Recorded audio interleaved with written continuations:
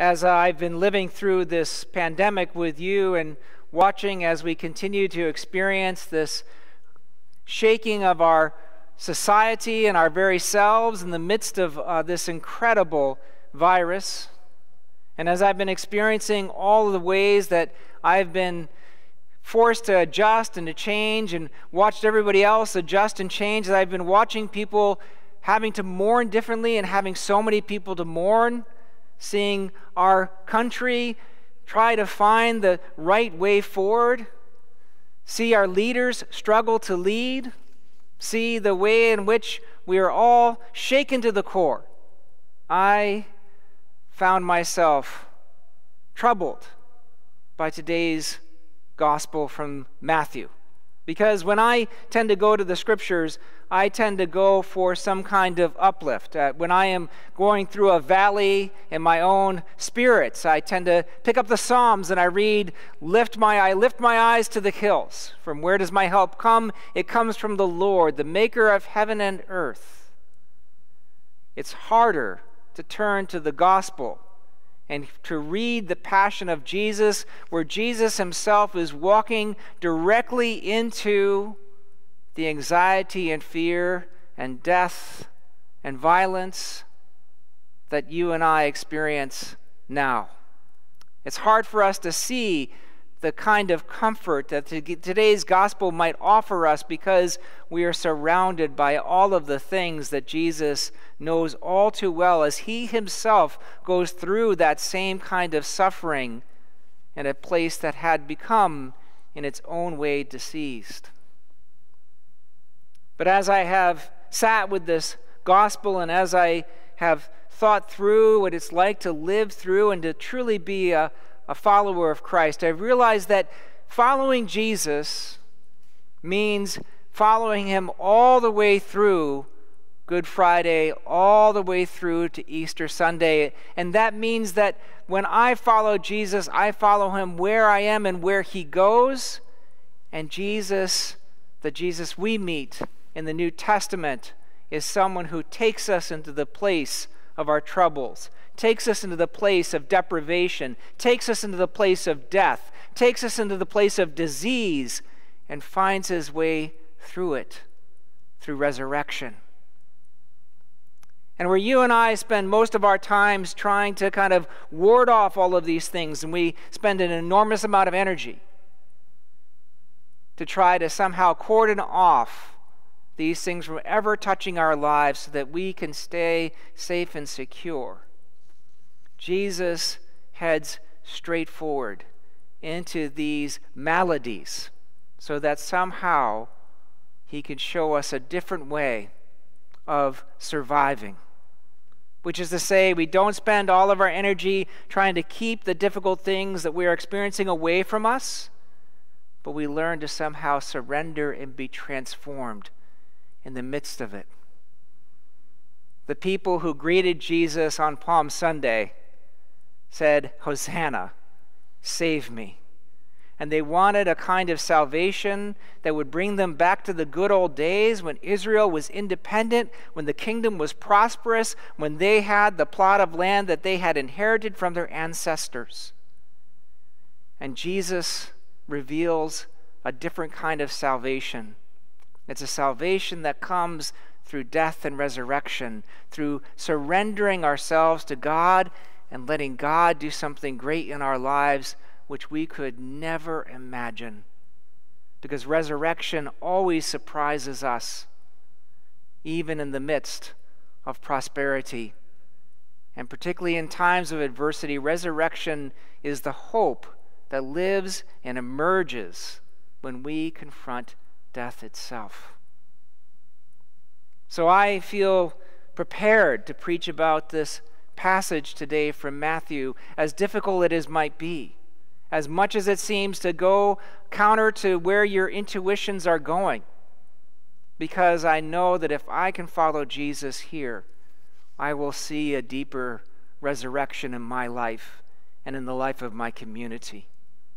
And other Christians have been in this place before. Other Christians have had to follow and observe and read this gospel closely and to find in it a kind of map for their own journey to God. And as I've been thinking about that, I began to comb through my knowledge of art and the history of art, and I remembered this incredible painting that Titian, the Italian painter Titian, does in 1575. It's on the cover of your bulletin, which you can get at the church at home, or you can just look on here. And Titian paints this painting as he is himself dying of the plague in Venice.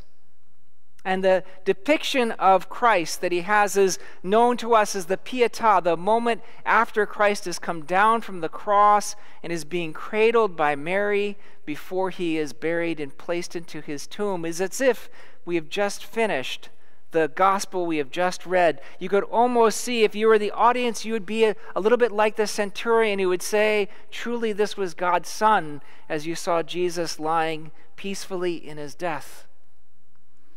And Titian has created an incredible amount of movement in this painting. You have Mary Magdalene kind of expressing the anxiety that someone feels when you're witnessing something brutal and awful and difficult. And she's moving around a lot like the way many of us are moving around. But one of the things that Titian does in this painting that makes it special, in my opinion, is that Titian, who is dying from the plague, the bubonic plague, paints Jesus not as someone who is dying from wounds that have been inflicted by a spear or by nails or by scourging, but Jesus is depicted as a plague victim. The color of his skin, the way in which he is lying, the fact that there are no other wounds, it all indicates exactly that Jesus is a plague victim. And Titian, who puts himself here in the picture, who is suffering from the plague, actually depicts himself as well. And he wants to communicate to the viewer that this is actually Jesus as the plague victim, because you look at Mary and she is holding on to Jesus in a way that she often does in Pietàs. But instead of cradling Jesus closely, as, say, Michelangelo depicts Mary when he does his Pietà, Mary is holding Jesus at length because she, while holding him, is terrified.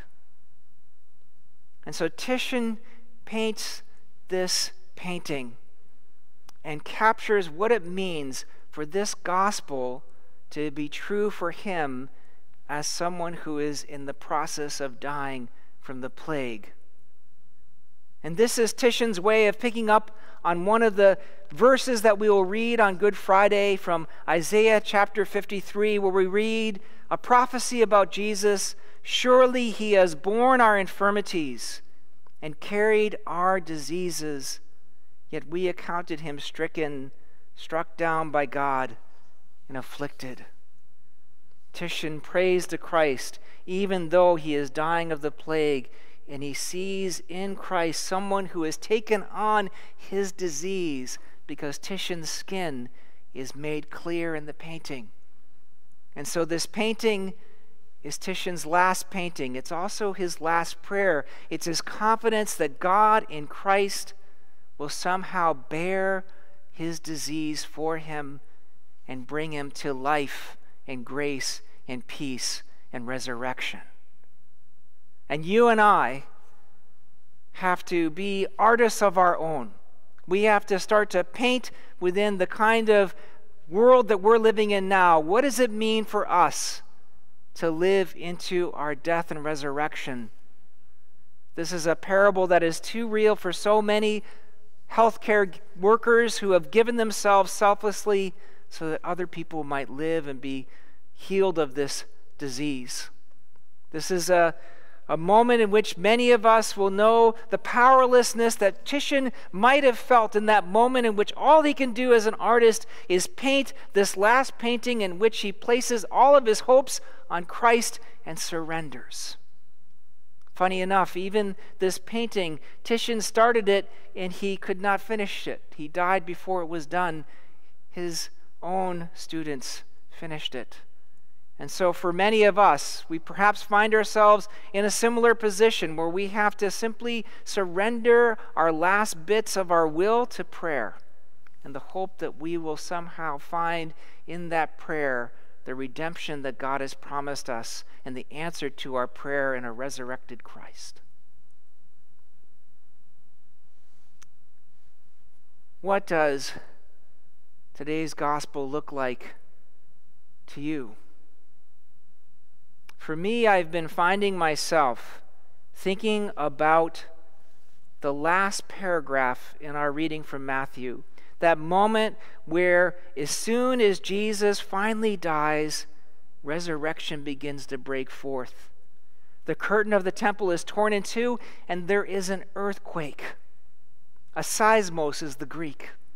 And that seismos was the same word that Matthew uses to describe the storm that the disciples were in the 5th chapter of Matthew, where Jesus comes to them walking on water, walking on waves, walking on a water earthquake, as it were. For the disciples were surrounded by a seismos, and they were terrified. And as soon as Jesus dies in today's reading from Matthew, there is another seismos, another earthquake. Which is to say to us that resurrection already begins in the moment in which we experience death, in the moment in which we experience being alone, in the moments in which we say to ourselves, my God, why have you forsaken me? Because in that moment, because Jesus has already said it, there is a sense in which that absence of God itself has been made hallowed by the presence of Christ. No matter what happens to us, no matter what way we might say to ourselves in the context of our own lives, my God, why have you forsaken me? We have the confidence that Christ has already been there, and that we are truly not alone. Even if we feel alone, Christ is there for us. And Christ has tasted the absence of God so that you and I could know the earthquake of resurrection. Which is why the final line in today's gospel has this somewhat bizarre passage in which we learn that all of the saints that had been before Jesus, all of the holy men and women, all of the ancestors who had cared for the people, suddenly rose from the dead and began to appear in the city. Because when we're speaking about the resurrection, we're not speaking about something that's going to happen at the end of 3 days after Jesus dies on Good Friday, but something that is emerging even in the midst of death.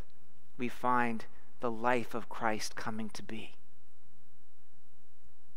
So again, what does it mean for you to paint a picture of this passage from Matthew? Where do you find the contact in your life?